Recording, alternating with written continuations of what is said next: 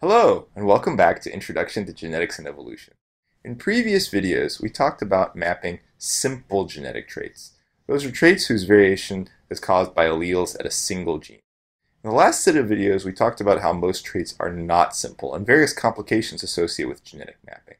In this set of videos, we'll look at how we actually map complex traits. In this first video, we'll look at some of the principles used in mapping such complex traits. So let's get started.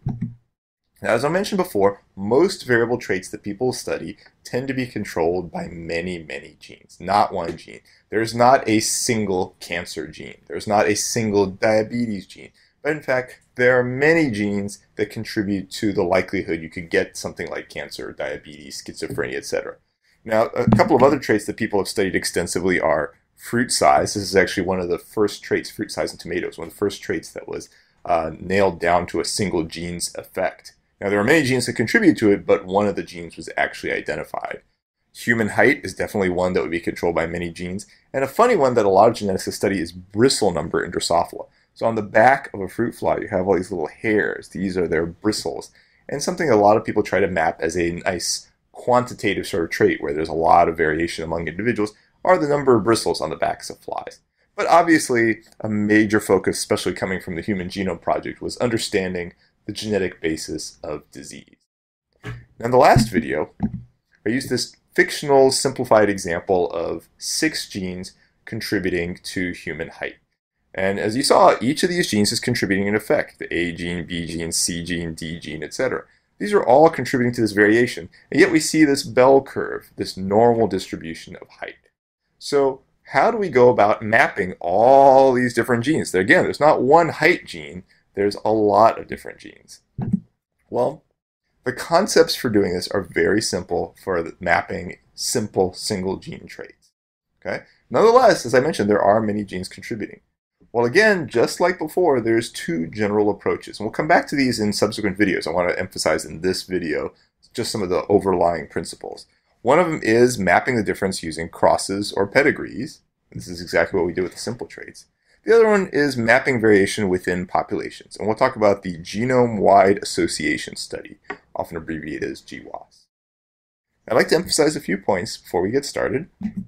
First, we often know the locations of the markers being used ahead of time. So if we're using something like, say, mapping in humans, we have a fully assembled human genome sequence. We have sites that we know are variable, these so-called SNPs, or single nucleotide polymorphisms. These have been identified from genome sequences. So we know where the markers are. However, we don't know the locations of the genes causing traits or diseases ahead of time. Okay, so we know where the markers are, but we don't know where the genes contributing to cancer are. We know there are genes that are contributing to cancer, but we haven't identified them ahead of time. The purpose of mapping is to find where they are relative to markers. So we're using their linkage to the markers to find these genes that are causing traits or diseases, to identify where in this vast genome sequence they are. Okay? Now, we map complex traits to things we call QTLs. That's short for quantitative trait locus, or plural quantitative trait loci. Now, these are places in the genome, or locus, with allelic variation that influence a phenotype. Now again, ahead of time, we don't know where these QTLs are. These QTLs are things that we infer from the data, from the mapping data. And at some level, you can think of them as almost a hypothesis, that we are inferring it's here, but it may not actually be right there. And we'll come back to this a little bit later on, how something that we map as a QTL may not actually be the location of the gene causing the trait. But nonetheless, we infer the proximate location from the association with marker genotypes. Now, very often, we detect many QTLs affecting single traits, so something like height, for example. But just as before, the fundamental underlying principle is we're looking for an association of marker genotype with phenotype. Okay?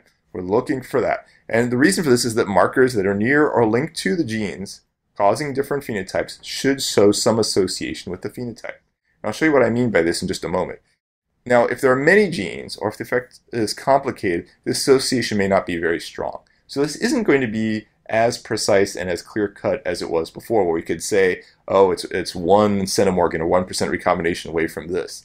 This is going to be far less precise. But it's nonetheless possible to localize the location of these QTLs and therefore the genes affecting traits. Let me give you an example.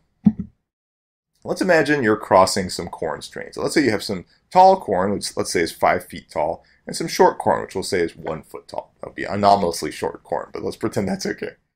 Now let's say the F1s, the offspring, are intermediate, so they're 3 feet on average. And they're pretty consistent about being 3 feet tall. Now we cross the F1s together to get an F2, and F2 is just a cross from F1 as the offspring from a pair of F1s. And let's say the F1s show this range from 1 feet to 5 feet, so they recapitulate the range seen in the parents. So we get something like a bell curve around 3 feet, something like this. Or here's 1 foot, here's 5 feet. We got a lot of 3 feet ones, some 4 feet ones, some 2 feet ones. Okay? Now, assuming the height variation is genetic, how many genes are involved? Is this likely to be something that is a single gene effect?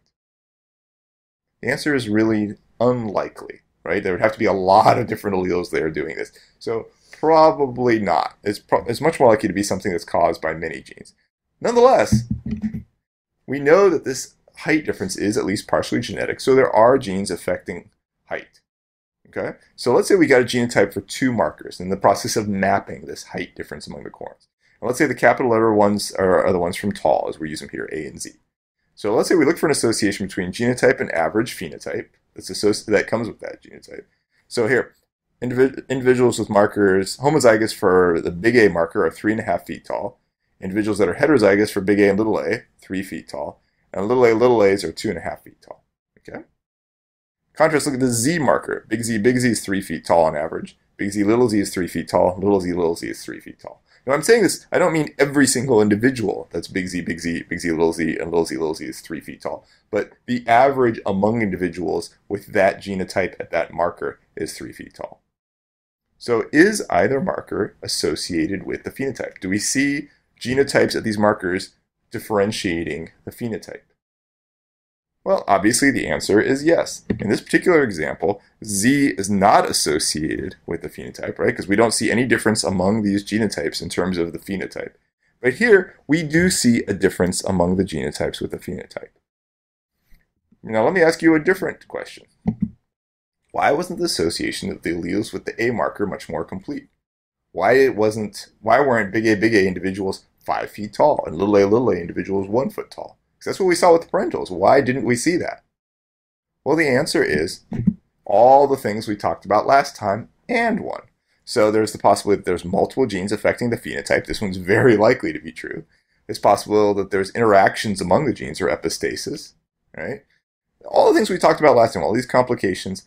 But an additional one that I want to factor in here, and this is the essence of genetic mapping, is that there's been recombination between the marker genes, basically these A and Z genes, and the genes affecting the phenotype, so an actual gene affecting height. But there's some recombination between those two. And what happens then is this recombination between the marker and the genes affecting the phenotype weaken the association. If you had no recombination at all between the marker and the trait gene, then the marker genotype should very well predict the phenotype. Okay, this is especially true if it was a single gene trait, but this is somewhat true even if it's a trait with many genes. If you have a little bit of recombination, you weaken that association. It still may have some association, but it's weaker. And if there's lots of recombination, then there's no association. Again, this is the fundamental underlying principle of all genetic mapping. Now, let me ask you this question. How do we pinpoint gene locations in the middle of all this madness? Right? Well, at a very crude level, very, very crude level, we can just look for associations between marker alleles to phenotype, and we can say that there is a gene near there affecting that trait.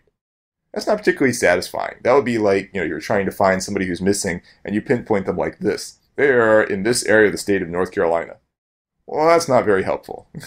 What we really want is fine localization. In this case, we want to be able to point at a particular spot in the genome, or using this example, a spot on a map, and say this person is in this building here.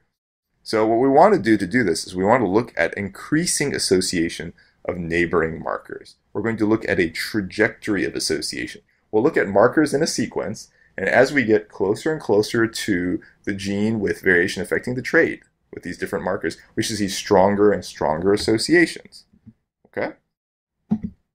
Now, fine localization, as I mentioned, requires examining associations of multiple linked markers with the trait. Not completely linked, but markers that are very close together.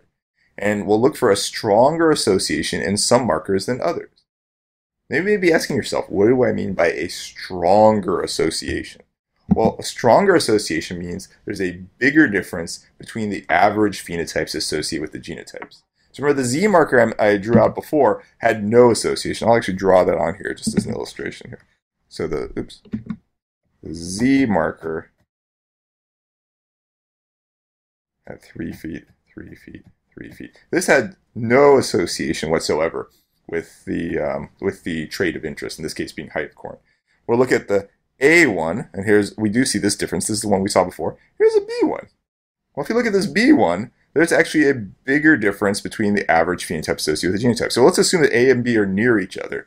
That, let's say here's A, here's B, and let's say Z is very far away. Okay? If we see this, we say, okay, A has a weak association, B has a stronger association, right? Because we see this bigger average difference. We might infer that the gene causing this difference in height is probably closer to B than it is to A. Okay, so essentially we want to focus in near this marker B. Now again, association will be stronger if there's less recombination between a marker and the causative gene, or the QTL. So from this, we generate a prediction that if we look at many linked markers, we should be able to pinpoint the location of a QTL by where the association is strongest, or where we predict it to be strongest.